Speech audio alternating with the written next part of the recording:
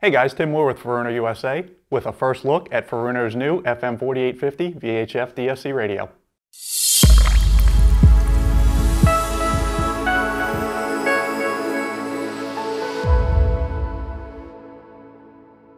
Let's take a closer look at the FM4850 and what features it offers. First, it's a black box VHF that has built-in DSC capabilities. The thing I like about this feature is if you already have or are considering adding a Navnet TZ Touch or TZ Touch 2 to your vessel, you can initiate a DSC call directly from the MFD itself. It also offers a built-in AIS receiver. If you've ever had the chance to see or use AIS information, you already know how it helps add to your onboard situational awareness.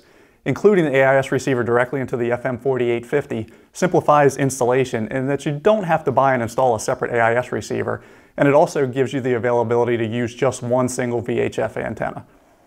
Some of the other notable features of the FM4850 is its built-in 30-watt loudhailer that includes intercom and listen back functionality, and also a foghorn with 8 built-in programs to meet all of your potential needs underway. Other notable features are having both NMEA 0183 and NMEA 2000 connectivity, along with its built-in 72-channel GPS receiver that can be used simply by connecting an external GPS antenna.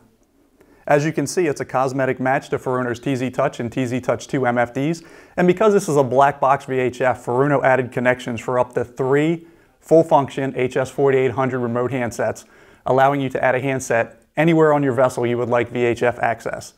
Now that we've talked about the features found in the FM4850, let's see what comes in the box.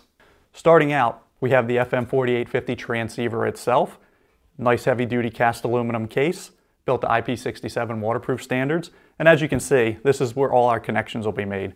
The nice part about this unit, it is a black box. You can put it anywhere on your vessel you need it to go.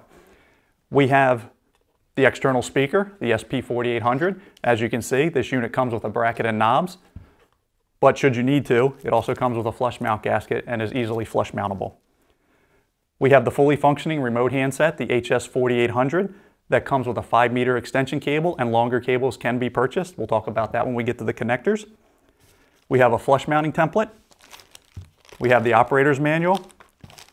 And then we have a bag with accessories like the PL259 connector and screws to bracket mount it to the bulkhead. So now that we've talked about what comes in the box, let's talk about the connectors on the FM4850 itself. Taking a closer look at the connections available on the FM4850 VHF transceiver itself, we see we have 3 handset connectors which allow us to use up to 3 HS4800 fully functioning remote handsets on this unit.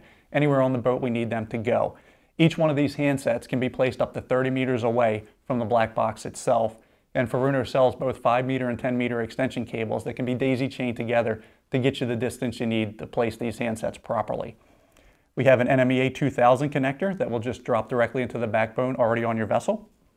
If I spin the transceiver around, we see we have flying leads that allow us to make the connection to NMEA 0183 if we need it, along with our loudhailer connections. We have a power cable allowing us to hook up to 12 volts DC.